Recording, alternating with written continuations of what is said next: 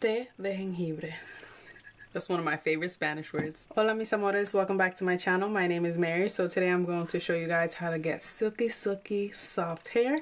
I started doing this on my son's hair. He does not like to comb his hair, guys, and his hair looks like a Brillo pad. I just take the ingredients and put it all into my hands, but I did measure this out for you guys. But normally for me and my son, I just put the ingredients on in my hand and kind of eyeball it. So what you're gonna need is a moisturizing conditioner. I'm gonna be using the Crece Pelo, but you can use Aussie Moist. I used to use that in the past, but I prefer the Crece Pelo, but it's the same thing. You just need something moisturizing, and then I add honey and extra virgin olive oil. Yeah, so then after I mix it in my hand, I just apply it onto my son's hair, and instantly you just see his curls just coming back to life. He's a boy, so he's not gonna want to leave it on for a long period of time. I just make him go take a shower and shampoo and condition in the shower and all that good stuff.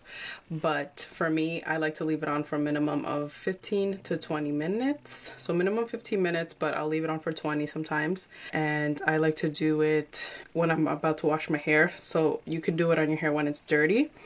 Just put it in there, bring back that moisture. Like if you do have your hair straight, it just kind of like gives back the moisture in, because when you have your hair straight, you don't put any more product in it, so it's like dying of thirst. And I think that's it. I just wanted to say one more thing. I hope you guys are doing okay with this whole quarantine life. I just want to give you guys a big hug, because I have my days where feeling down, and honestly I'm like, I have all this time, so I should be making more videos, but it's a lot.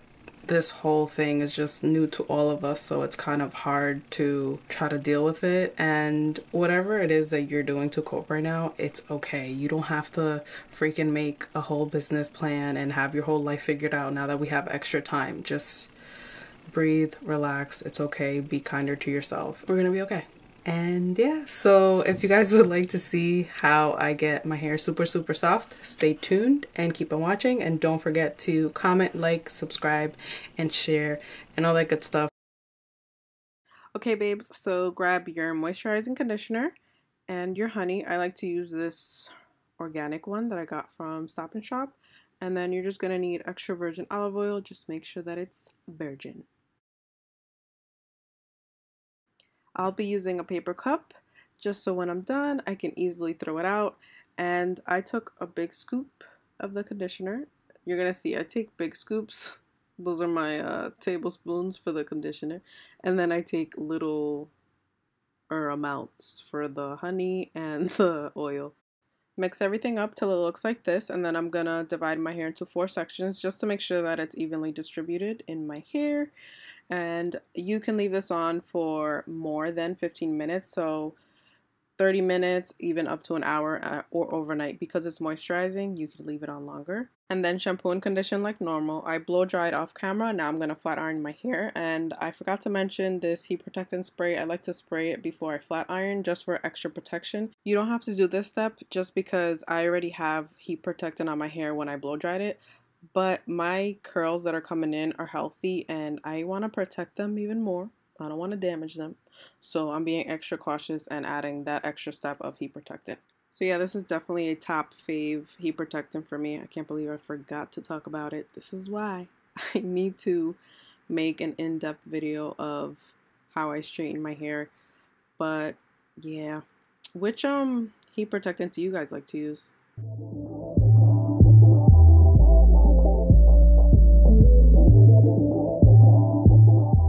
Last thing I'm going to do is take this cocoa butter stick that I like to use for flyaways. You could also use chapstick, and it works just as good.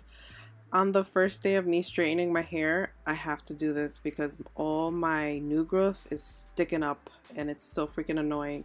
If you wrap your hair immediately, it'll help with the flyaways, but I'm trying to wear it the same day, so that's why I use that little stick. And that's basically it. Thank you guys so much for watching, and I can't wait to see you guys in my next video. I love you. Take care. God bless.